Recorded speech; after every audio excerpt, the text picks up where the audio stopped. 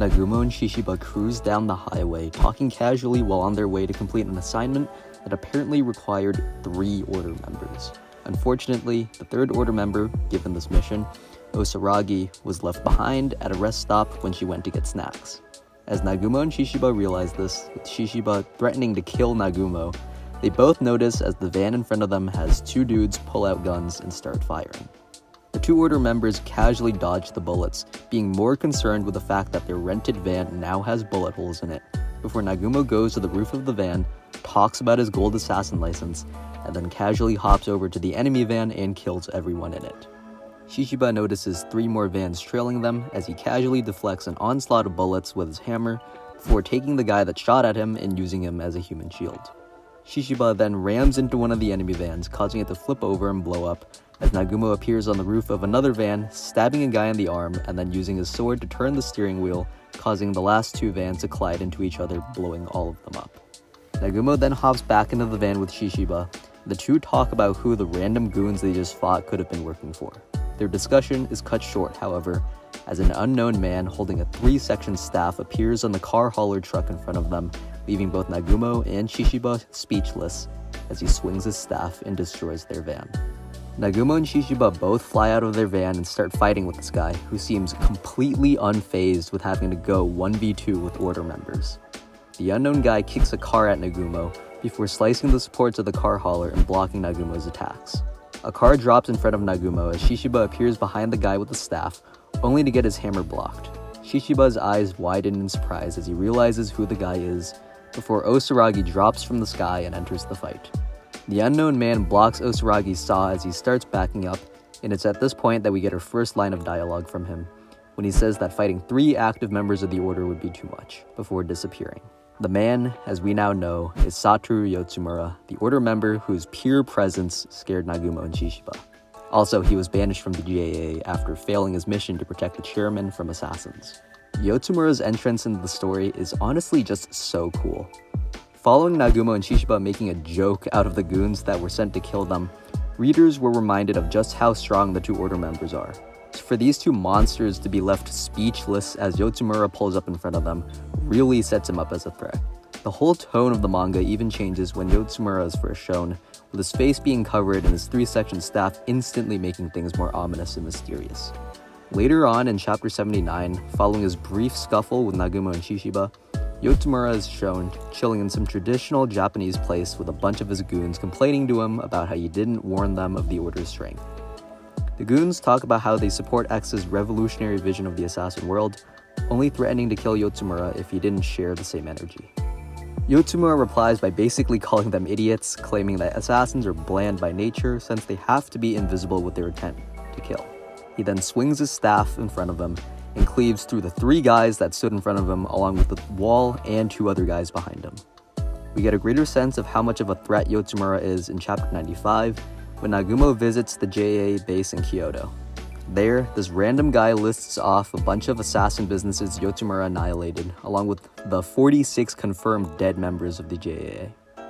Even though the random guy literally just listed off stats that would make Yotsumura a huge threat, he then questions whether or not if Yotsumura is really that dangerous since he's only 1 guy.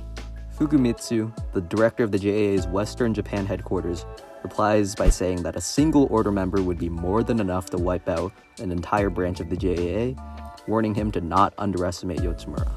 Briefly after Yotsumura's confrontation with Nagumo, Shishiba, and Osaragi, we get a quick statement from Shishiba that props Yotsumura up even further. When talking about the reason for sending 3 Order members on the mission, Shishiba states that if Nagumo and Osaragi don't take their fight with Yotsumura seriously, they could just die. So when it was time for Shishiba and Yotsumura to fight, the tension was crazy high, and the community at the time was legitimately concerned that Shishiba could die. Yotsumura by this point had been shown to be confident in fighting 2 Order members at the same time, and him just appearing could scare both Nagumo and Shishiba. He also had a host of other statements about his abilities to wipe out branches of the JAA, and his potential to kill Nagumo and Osaragi if they didn't take him seriously. Needless to say, the story made Yotsumura seem like an absolute monster. Obviously, we now know the outcome of Yotsumura's fight with Shishiba, and I already made a video about it, so I won't be going into detail here, but just as a quick summary, we see that throughout the fight, Shishiba and Yotsumura are somewhat relative, with Shishiba holding a slight advantage. He's able to block a lot of Yotsumura's attacks, take less damage, at least in the earlier portion of the fight, and by the end, we see that Shishiba also likely has a higher battle IQ than Yotsumura as well.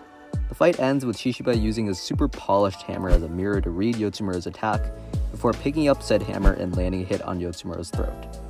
The main thing I want to call attention to is Shishiba's statement that every time he and Yotsumura fought, he had to look for an excuse to kill him, and now he was tired of that. This statement has led many to believe that Shishiba had been holding back, either in prior fights or even just earlier in the same fight, and that coupled with the fact that Shishiba didn't seem to be struggling too much during the whole fight and seemingly mid-diffed Yotsumura, has led many to believe that Yotsumura really isn't that strong in terms of the order. While on a pure power scaling perspective, that may be true, for a more narrative-based assessment of Yotsumura's character, I think that's really unfortunate. Like I had been alluding to for the whole video, the story really set up Yotsumura to be some insanely strong banished assassin. His introduction was a complete tone shift for the story, and from that point on, every character that talked about him continued to build up his strength. Shishiba was wary of him, JAA directors were wary of him, and Nagumo even shows up after the fight to comment that it was pretty impressive for Shishiba to beat someone as strong as Yotsumura. So I think that with all this hype and all the statements that Yotsumura received up to and even after his fight with Shishiba, it's a little unfortunate that he lost in such a way that let people believe Shishiba mid-diffed him, and then proceeded to become Nagumo's pawn right after. Ultimately, Yotsumura definitely still has some solid relevance in the story. We've yet to see him and Amane interact after Amane got over his hatred. I think there's still plenty for him to uncover in regards to Rion's death, especially with Nagumo and X finally having an encounter in the current museum arc. Personally, I still think Yotsumura is pretty strong, and possibly really underrated due to his main feats coming from a fight he lost. I also think that there's a decent possibility that he shows up in the current arc to have an interaction with Amane and shock Shishiba with the fact that he's still alive to really shake up the status quo, and possibly shed more light on Nagumo's end goal.